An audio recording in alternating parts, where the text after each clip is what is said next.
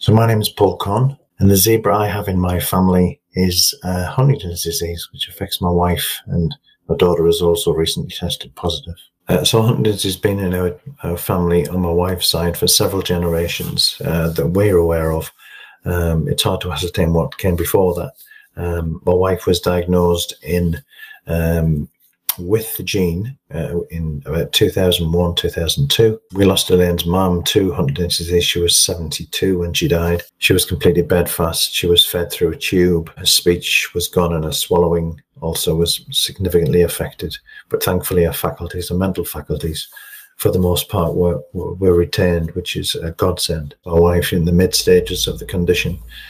And that affects to a certain extent in terms of mobility. She's on a lot of medications to obviously contain the condition. But she has been referred now to the University College London, which are the specialists in the UK, where we hope she can get some significant help.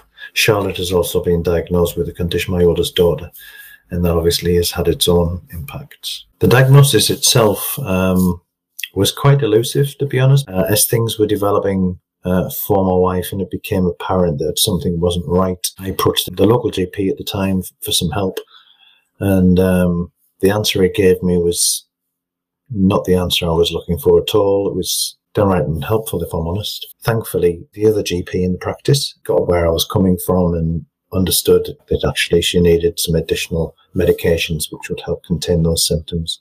Yes, I had heard about it. I'd actually looked after some patients who had it when I was a student nurse. I had the advantage of being a medical professional prior to, so therefore the exposure for me was there.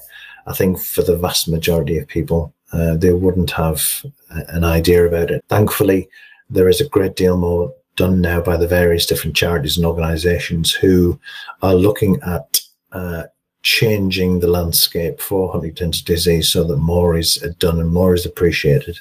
Elsevier is taking the time to understand the minorities, and I think that's a very powerful thing. People with zebras often feel like little people in comparison to some of the bigger conditions out there, and there's nothing against those bigger conditions at all, or those, unfortunately, those more commonly experienced conditions. It means a great deal to have Huntington's disease represented as one of the zebras.